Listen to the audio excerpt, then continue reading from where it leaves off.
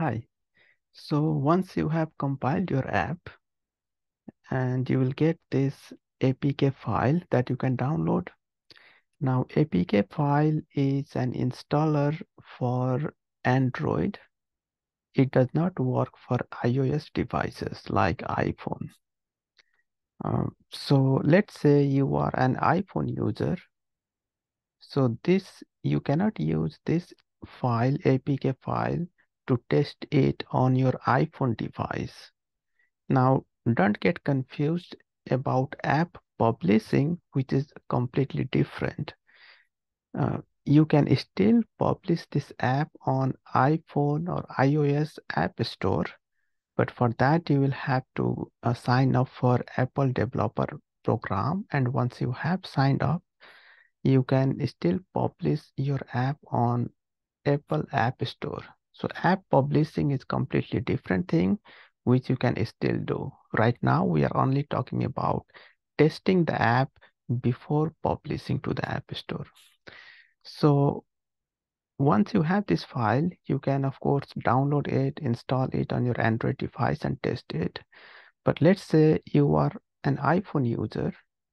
So in that case, if you do not have an Android device, this file is not going to work for iPhone. So I'm going to show you how you could still test this um, even when you do not have a real physical Android device. So first, let's download this APK file. So I would just download this and it would save on my computer. And now I would go to AWS. Now, of course, you need to sign up. And in fact, AWS provides lots of free minutes of testing on mobile device. So you can test this even without making an actual payment because the amount of free testing it provides, that is more than enough for a general app testing. So log into AWS and go to a service called Device Farm. And here you can access physical devices, Android devices, and you can test your app on there.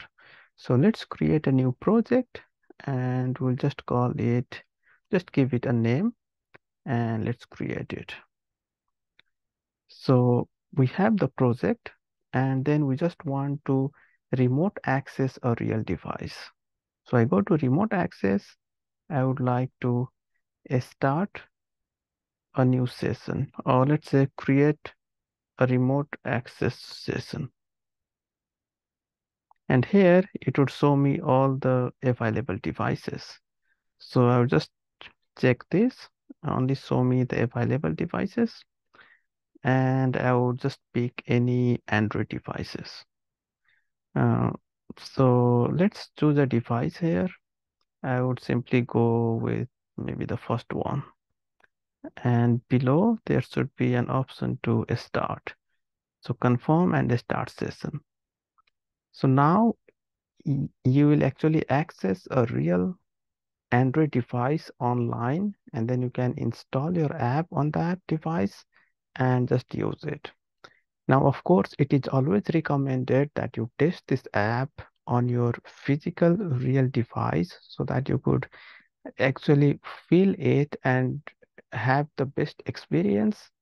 But when you do not have a device and you do not want to buy a device just for testing, then this is a workaround here. So it will just take a minute or so. So looks like we have it now. So this is the real device that we are accessing here. And now it does not have any application installed. So let's install that application. So I'll just choose a file and I'll choose the file that I downloaded, which is this file. And it will just upload that app on this device. And it will do the installation in the background. And when installed, we'll see it here. So we have uploaded it and now we can install it here. So successfully uploaded. The app may take several moments to install. So once that app is installed, we'll see that app here, and then we can just use it right here and see how it's going to look. So this is the one that we just installed because I recognize that app icon. So this is the one, this Folium.